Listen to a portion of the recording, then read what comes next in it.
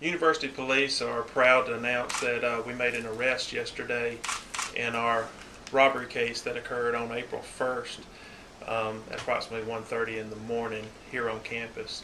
Um, Yesterday we developed some information which led us to developing a Quentin Jamal King as the primary suspect in the robbery case. We went out and with the help of Troy PD, Chief Jimmy Ennis, and Captain Danny Barron, we were able to locate Quentin King yesterday at Arrowwood Trailer Park, and he was placed under arrest. He has subsequently been charged with robbery first degree, and he is currently in the Pike County Jail. And I'm going to open it up for questions. This isn't his first offense, correct? No, he's well known to the Troy law enforcement community here on campus as well as Troy PD. How do you guys feel about catching this guy so quickly? How do you guys feel about that? Well, it's great because, the first thing we want to do is make sure that students on campus are safe, and this crime occurred on campus. While we've had a couple of other major incidents in the last week or two, none of them were directly involving the campus itself, and this crime happened on campus. So this is great news for the students here at Troy, and we're real pleased that we were able to solve it so quickly. But again, we just have to thank the city of Troy for their help in the matter, and I have to thank Detective James Taylor, our investigator here at the university. His diligent work and hard work the last couple of days has really paid off in this case. Sorry, you got it. Thank you. Was that his home that he was arrested at? Was he? No, it was down the street from his home. His address is currently listed as 82 Brantley Mobile Home Park, which is just down the street. What information led you there? Well, we were looking for a vehicle. We announced that the very first day that we had a vehicle of interest, and we came across that vehicle yesterday, and that's pretty much where I have to leave it right now, but that's what opened the doors and gave us the information we needed when we found that vehicle yesterday. Had you been seeing this guy on campus at all? We had not seen him ourselves. He had been trespassed from campus approximately 2 years ago after committing some crimes here on campus and charged here locally. And we trespassed him from campus, and we did get word from some sources that he was back on campus and coming here fairly routinely. So we were in the process of looking for him, actively looking for him to see if we could find him and locate him on campus. And we had not found him on campus, but when we did talk to him last night, he did admit that he was on campus quite frequently. How often do you see crimes like this happen here at the university? Well, I've been here a year now, and this is the first one. So it's a rarity here on campus. We have a very safe campus. Our police department is out and about on a daily basis, and we're very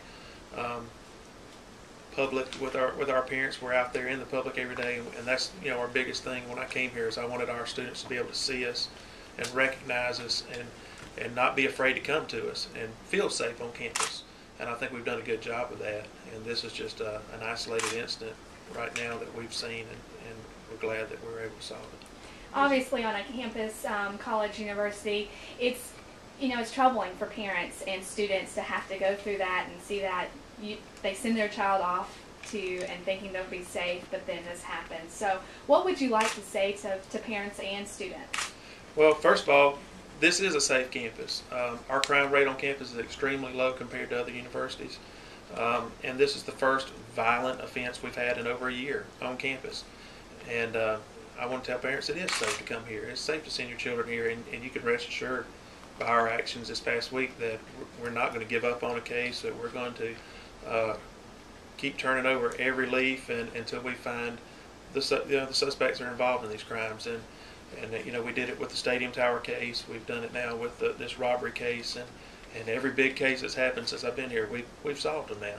And they just need to know we've got that bulldog mentality, and we're not going to quit. We're going to fight for the students, and we're going to fight for the university and make sure that we bring whoever the perpetrators are to justice. You said that that he was well known in this area. He is not his first illegal offense, but has he been known for anything violent like this before, or is this a... No, everything he's been charged with in the past were property crimes. He was charged with some breaking and entering of vehicles, and he was also charged with some fraudulent use of credit cards that were probably stolen in those cases, but nothing violent until now. Did you find any weapons on him, any drug paraphernalia on him? Not on his person, no. But we're still doing some searching and probably be, looking at some other things too. He is currently on probation, and his probation officer has been notified, and he's aware of what's going on as well. What was he on probation for? The BEDs Breaking and in? Okay. the fraudulent use of credit cards. So though you caught the guy, does this mean that students can put their guard down a little bit more? No, absolutely not. Students still need to, go over the same basic things we tell them at freshman orientation. They need to, protect themselves, walk in groups, stay in well-lit areas at night, and, just be safe and be diligent about your personal safety as well. But know that the University Police are out there and that we are going to search for perpetrators that commit crimes against students. And what's his official charge again? He's charged with robbery first degree, And and he's currently in the Pike County Jail under a $100,000 bond. do you expect more charges to be added for anything? I know that the investigation's ongoing. It's still ongoing, but right now we don't expect any more charges to be filed. We don't expect anyone else to be charged in this case, but we are still following up leads, and we have questioned him and taken a statement from him, so we're going around investigating his claims as well. Do you think he took advantage of the situation with the 2 cases last week to make his move? Maybe thought there would be less of an attention paid to him? No, I don't think that was necessarily the case. I think he just basically saw a crime of opportunity. He saw a student who was walking across campus by themselves, and the student probably wasn't in the best state of mind at that time as well. It was late in the night, and a small guy by himself, and he saw an opportunity. And I think he just took it. I just simply think this was a crime of opportunity. But with those cases, with the person that committed those still on the loose, it's obviously still on the forefront of students' minds. How's that case been going on, and have you continuously been working with the Troy PD to find that person? We have been. They did put out a composite sketch last week, and that's led to a few more leads that we're investigating with them and trying to help them out. But, that's their case, and I don't want to comment too much on their case. But, now that we've found this robbery suspect and we're wrapping up this case, hopefully we'll be able to focus a lot of our efforts on helping Troy PD with their case as well. What's the typical time period between when a case is still active and whenever it turns into a cold case? It just depends. A case doesn't turn cold until we've exhausted every lead. And this case we still had leads we were working on, so it was never in danger of being a cold case anytime soon. But usually, 30, 45 days on a robbery case, and it may turn into a cold case. But, luckily here at the university, we have such few crimes that occur on campus that, nothing really turns to a cold case. If it's the one outstanding case, that's what we're going to be focusing our efforts on. And this is pretty much the one major case that we still had unsolved on campus, so we were not going to stop on this one. We were going to focus all our efforts on it. So did you get a tip from the public leading to this arrest, or was it a tip from a student? No, it was actually a tip from, I guess you would say, law enforcement that helped us find the vehicle. So. What about the rape cases? When would that possibly be considered a cold case? You would have to talk to Troy PD about that one. How have the extra officers been working out for you guys? Has that been helpful? It has been. We just started, the 4 new officers, and we're getting them acquainted with the job and getting them acclimated, I guess you would say. But it's going to work out nice to have the extra officers. We can already see what it's going to do for the police presence on campus, and so we're really looking forward to them being here with us for a long time. Now, are those officers are they the ones you guys had pulled from desk duty, or are these completely new officers coming into There are the... 4 completely new officers that we've hired on the campus, so that's bumped our force up from about 14 to 18 now, so it's a big difference. Can you reveal what car is being looked for? Year, make, model, Not at this time. I don't really want to release that right now. color? It was a red vehicle. I'll tell you that. It was a red vehicle that we were looking for. And I do have to thank Steve Waddell here at the university.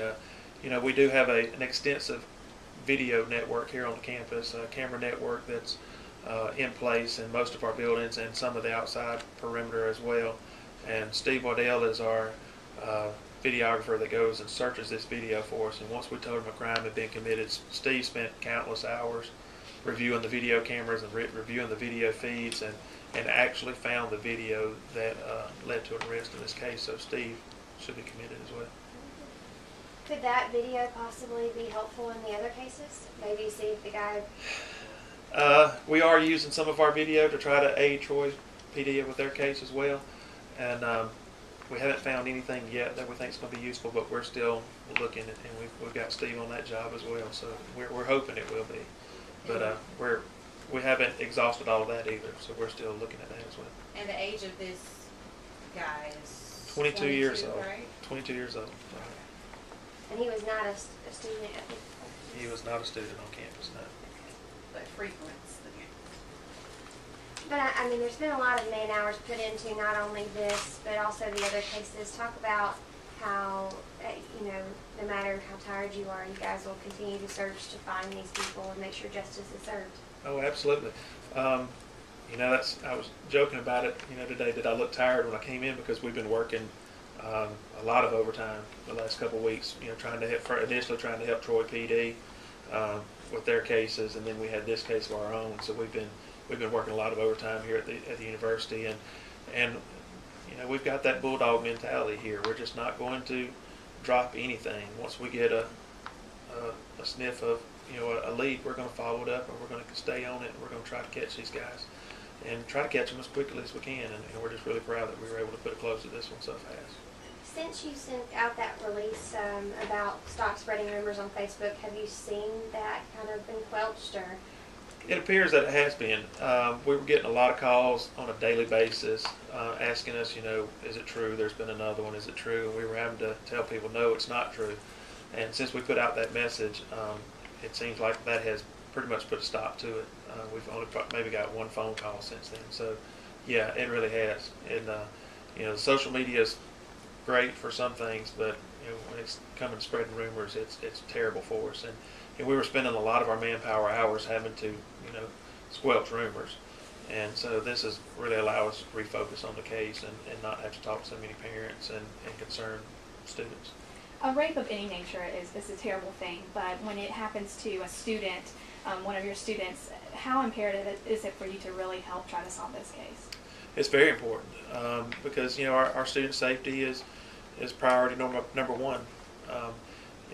If the students don't feel safe on campus, then parents aren't going to send their students here to come to school, and that's the last thing we want to see is student population drop because of some crime that occurred in the community. So we want to make sure that we put forth every effort to help Troy PD solve these cases as quickly as possible. So it's very important to us.